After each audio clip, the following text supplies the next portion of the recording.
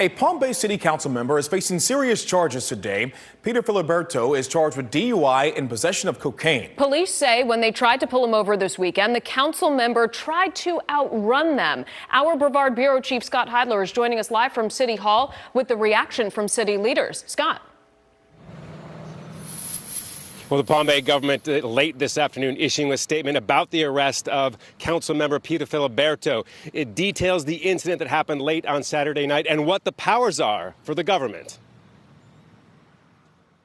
Right now, the council member's job, he's only had since November, hangs on a conviction or a guilty plea. Palm Bay police say it all started late Saturday when Peter Filiberto was taken into custody just before midnight in Palm Bay Colony. As detailed in the report, officers say they saw Filiberto speeding and tried to pull him over. When the officer turned around, investigators say the council member tried to get away by driving into a neighborhood. The report adds that when Filiberto tried to make a U-turn, he lost control and the motorcycle tipped over.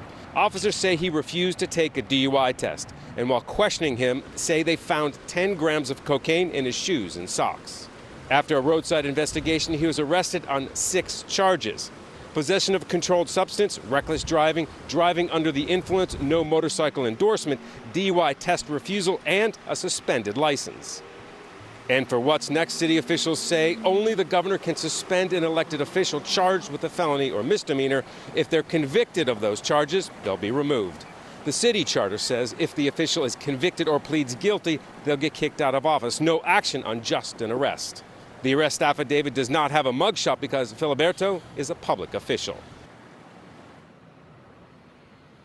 I reached out to the official cell phone given to Councilmember Filiberto from the government here. There was no answer. I also reached out to the official email address assigned to him by the city. Again, no answer. Reporting live in Palm Bay, Scott Heidler, WESH 2 News.